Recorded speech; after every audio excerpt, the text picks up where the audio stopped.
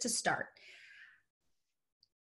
whenever we are on the spot or we've had the chance to prepare something in advance, we talked about this a little bit on the phone, we are physiologically hardwired to resist the experience of being in the spotlight.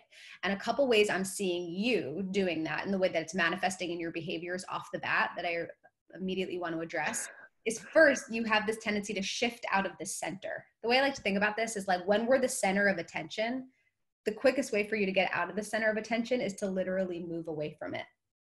And so you keep going into the side of your screen subconsciously to literally get out of the center of attention. What that also tells me about when you're doing more long form presentations, probably when you're in person, is that you probably shift your weight side to side in ways that you're probably not aware of, because the two usually go hand in hand. So just be aware of that. And in order to counteract that impulse, you literally have to send the physical signal through your body, which is, I can be centered, I can be grounded, I can embrace being in this central focal point because I'm not actually in danger.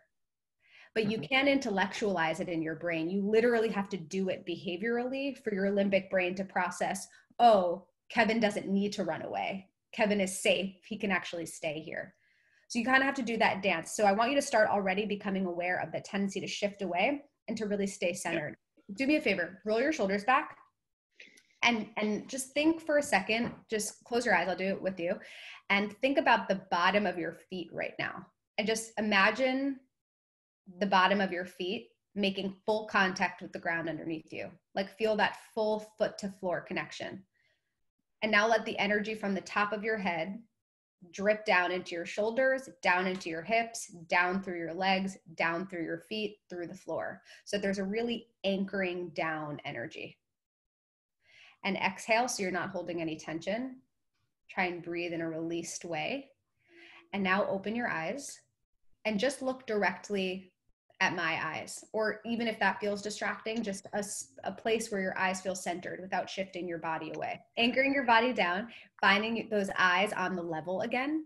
And then I want you to go back to exactly what you talked through before when you were giving me some of your high level goals, like that you want to work on the long form presentation and some of these impromptu moments. So I'm going to ask you the question again. You're going to go over that same information. It's okay if you don't use the same words. All I want you thinking about is keeping your body centered and anchored, not shifting away, and trying to keep your eyes with me the whole time, even if it feels too much, just as an exercise, okay? Okay, so already way better in terms of shifting out of your body language. Your eyes are still darting quite a bit, which you'll see in the playback, but I'm actually gonna have you work on again.